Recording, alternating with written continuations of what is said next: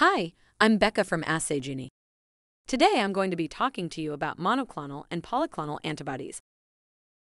Antibodies, which are also known as immunoglobulins, are Y-shaped proteins composed of two heavy chains and two light chains. They are produced by B cells and function to neutralize antigens of pathogens such as viruses and bacteria. Monoclonal antibodies bind to one specific epitope of an antigen and therefore have a high degree of specificity. Polyclonal antibodies are usually produced by a number of different B cells and have the ability to recognize and bind to multiple epitopes of an antigen. Polyclonal antibodies do not have the same degree of specificity than monoclonal. Monoclonal and polyclonal antibodies have broad experimental and clinical uses. They are often used as drugs to treat cancers and inflammatory diseases. For example, the drug known as Herceptin is a monoclonal antibody that targets the protein HER2, which is found on the surface of some cancer cells, such as breast and stomach cancers. Adalimumab is a monoclonal antibody that targets the protein TNF, which is involved in inflammation.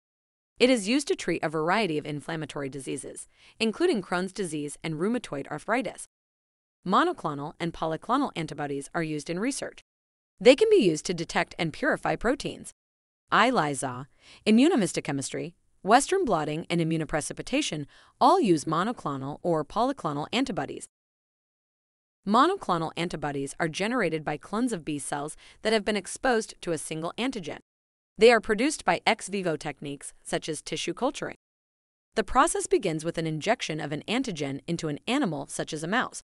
Once the immune response starts, the B cells are isolated and fused with a myeloma cell line, creating immortalized B cell myeloma hybridomas.